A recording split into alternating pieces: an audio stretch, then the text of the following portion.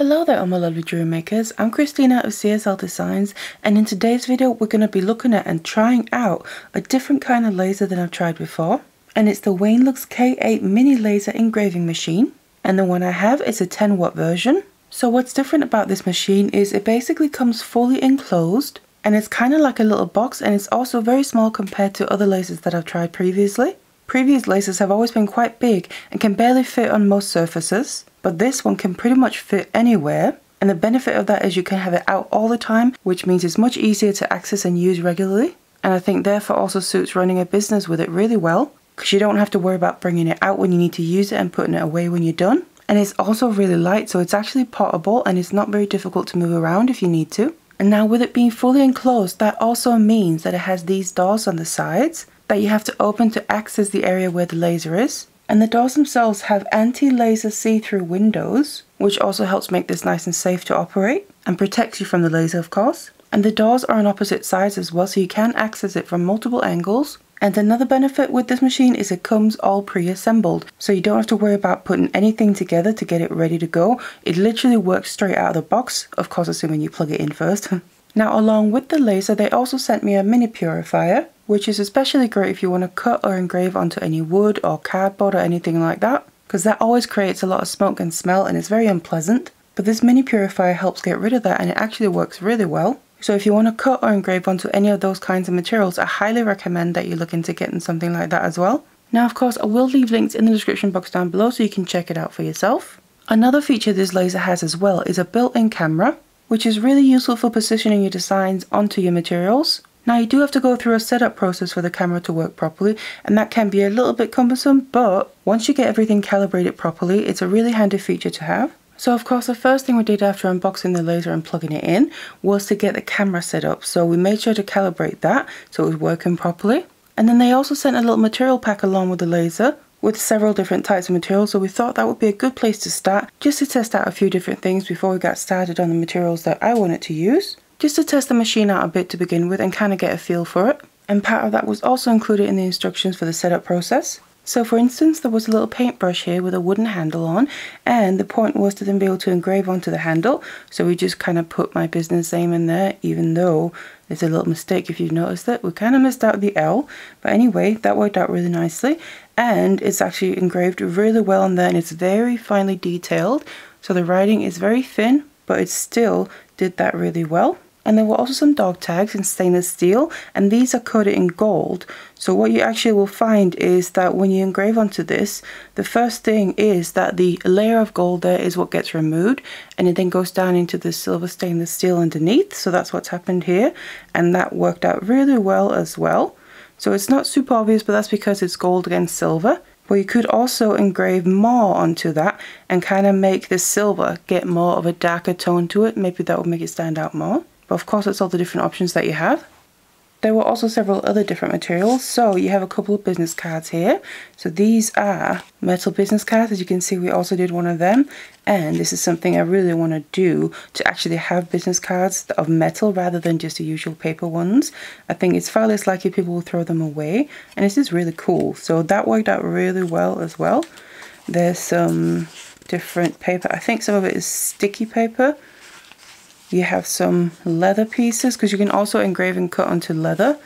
And this is that kind of rainbow paper that's got a coating on top, and you scratch that off and you reveal the rainbow color underneath. That you can actually engrave, so the engraving removes that black coating and reveals the rainbow in whatever design that you've obviously chosen. You got some thick cardboard. We have some wood pieces that fit perfectly inside the machine. You can see we used some of that to cut a couple of things that we'll have a look at a bit later on. So obviously that is something you do have to be mindful of, is the size of the machine. It does limit the size of material that you can put in there and engrave on, although you can also do a workaround with the doors, because it has a safety feature where if the laser is going but you open a door, it will stop the laser and everything for safety. But there is a workaround that you can actually make it so you can have the doors open while you're lasering. And that is, for instance, so you can use bigger materials so they'll go through the doors. That's also, for instance, to use the roller to engrave onto bottles or cups or things like that. So even though this is quite a smaller machine, you still have a lot of options with it. Now, once we've done a few tests, it was time to move on to the materials that I knew I wanted to use for some final pieces. So we started out with some little trinket trays I'd found of stainless steel coated in different colours. And you can obviously use them as they are, but I wanted to engrave onto them, and they look like this. So they're heart shaped, and we ended up just using the one that's got kind of a coppery coating. And I wanted to engrave some motivational saying because, for instance, if you could use these as jewellery trays, so where you put your jewellery when you're not using it, and you can easily pick it up when you need it. And then on the base, I then wanted to engrave something positive so that when you take your jewellery, it reveals that saying and it kind of puts a little smile on your face. I think that's always something you can't have too much of. So for this one here, we put believe in yourself. I think that fit really nicely, and especially you pick out some jewellery to kind of make yourself feel better as you put it on. And what actually ended up happening is the engraving on this turned out to be coloured. So most of it is kind of like a pinkish purpley, but then down on the bottom here you can actually see it's turned out gradient. So it turns more from like a pink up here, and then towards the bottom it starts going more purple. And I think that is so cool that you can do that. Obviously we didn't intend for that to be the case, but that's part of kind of getting to know your machine, is figuring out different settings to get different results. And this just so happened to be a setting on this material here specifically that turned out in this way, and I think it is so cool. And it's actually even cooler than I expected it to turn out in the first place. So I'm really pleased with that. And then we also did a few just kind of basic round blanks, and some of these also turned out really cool. So this was the first one, I think. Actually, these two I think were the first ones. So this little one here is just a date that we put on there, and it engraved that nicely. You can see this is really small, and it's still very clear and obvious what it says. So we did it on both sides just to kind of test it. So that worked out nicely and did a good job there. And then here, again, I did the same text, that believe in yourself. But here, on a stainless steel blank, again, because of the settings, not knowing ahead of time that it was going to turn out like this, it turned out to basically be a copper or rose gold engraving. And it's so cool, and I'm really happy with how that turned out. Again, that's just pure coincidence, but then you can reference those settings, and obviously it's specific to the material as well, to then replicate this result in the future for other pieces. So I really love the way that looks. And then we did a couple other ones. So here we tried a black one, because I haven't really done that before, where we engraved just a little snowflake design I've done previously. I kind of thought it would be cool for the snowflake to be the silver that's engraved. That's obviously the original stainless steel underneath, and then coming through that black coating. And then we did one that's a stainless steel blank, but it's copper coated, and that turned out like that. So this one again is also really cool. We've ended up with a lot of colors here because this is actually turned out kind of bluish.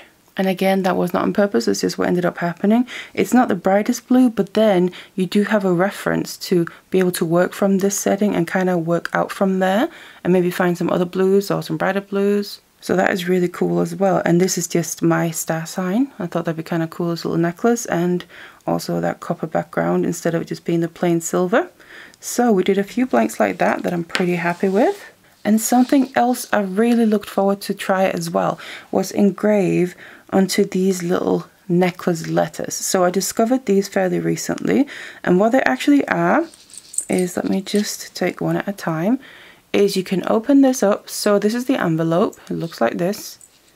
You open it up, and then inside there is a little letter, and then you can engrave onto that. So we did that. Again, this is a meaningful date. So this is a really cute little piece, I think, and obviously you can make this very meaningful and sentimental. Put dates in there that mean something to you, or other things as well, of course.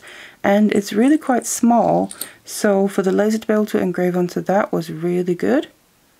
And you can still very clearly see it. So that is the silver one, and you put it back in, and it's a little magnet here. Close it up, and then it's a necklace. So I think they are super cute and really cool concept. And the other one also just a copper one here, or rose gold, whatever you want to call it. And then we have the engraving. So I'm also really pleased with how they turned out. Now, one thing you do have to be mindful of, because these the letter part of them, they are quite thin. So what can happen is when you use the laser, that they can warp the metal, which did happen. But you obviously want to play around with your settings for the laser as well to try and minimize that. But afterwards I just kind of flatten them back out, so it's not the biggest deal in that case, as long as it doesn't affect the engraving, of course. But it worked out fine for these. So I really like these as well, and they're going to be the cutest little necklaces, I think. Such a cool little concept, and perfect for a machine like this, because especially for jewelry making in general, because it tends to be smaller items that you're going to engrave onto. This kind of machine is just perfect, I think, because there is quite a small working area, but you don't really need a bigger area than that when it's jewelry that you're talking about, really. Now, once we were done with the engraving, I did also want to test the machine with some cutting. So what we did was just do a few test pieces here to see how the machine could handle that. And first of all, as you can see here, this one turned out a little bit odd, but that's because, again, the settings will determine how your piece comes out, obviously. So here, as you can see, it's kind of burnt and singed, and that's because the settings were too high for cutting through. So it basically ended up burning more of the wood than I wanted it to, and it kind of made it crumble. So that means that we just needed to lower the settings. So we did that, and then tried again, just did a different design here. And you can see on this is really nice and clean. So that's another reason why you want to play around with your machine and get to know it, to figure out what settings work with what materials as well. So we now know that the settings we had for this one were too high. So when we need to cut this material, we can lower it and it won't get that burning effect. And it'll also get a nice clean cut, which is also where the air purifier comes in. If you want to cut any materials that can burn, I highly recommend that you get the air purifier, because we tried doing it without and then with, and it made a huge difference. It pretty much almost eliminated the smell as well, which can be quite unpleasant. And what it also does is it makes your piece cleaner, because it creates less singeing while the laser is cutting it. And really, it's just a little box that you have next to it, and of course you need to remember to turn it on. And you can also adjust the settings on that one as well, how strong you want it.